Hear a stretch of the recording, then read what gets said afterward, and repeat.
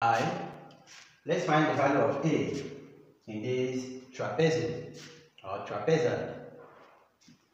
Solution. For area of a trapezium, we have A is equals to 1 over 2, or brackets A plus B, or multiplied by H. Here we are given that A, which is the area, A is 30 cm squared, then B is equals to 10 cm, and the H is equals to 5 cm.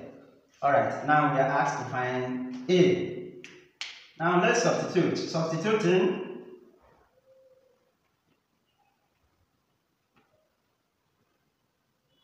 let's substitute the above values to this formula we have here.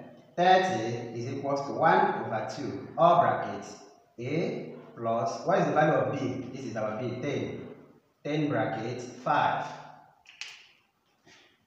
Now, in order to eliminate this fraction, we multiply both sides by 2. Okay? Multiply by 2. So let's multiply 3 by 2. We have here 60 is equals to A plus 10, or multiply by 5. The bracket in right hand side.